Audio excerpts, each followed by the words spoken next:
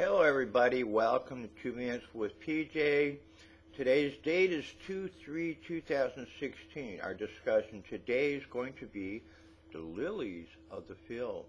This is found 8 times in 8 verses. Of course, I'm not going to give you all those. I'm mainly going to pick the 2 from the Gospels, Matthew's Gospel, 6:28 through 29. And why worry about your clothes? Look at the field of lilies. They don't worry about their clothes. Yet King Solomon, in all his glory, was not clothed as beautifully as they. In Luke 12:27 through 28, look at the lilies. They don't toil and spin. And yet Solomon, in all his glory, was not robed as well as they are.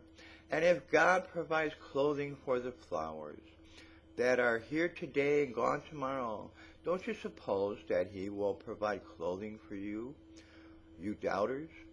So Jesus was talking to his apostles and the disciples about this. They were concerned about their clothing. But Jesus was assuring them that God provided.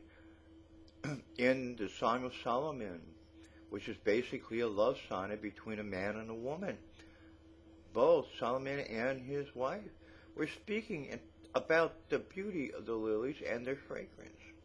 As I mentioned, Jesus told the apostles and disciples not to worry because God will provide. The beauty of the lilies is so great, and of the flowers is so great. Stop doubting God. He will clothe you with his glory if you truly believe. Now, I truly believe in this one here. God provides for all of us. He provides more than we would ever need. He knows our needs and fulfills them, like I said, more than we would ever need.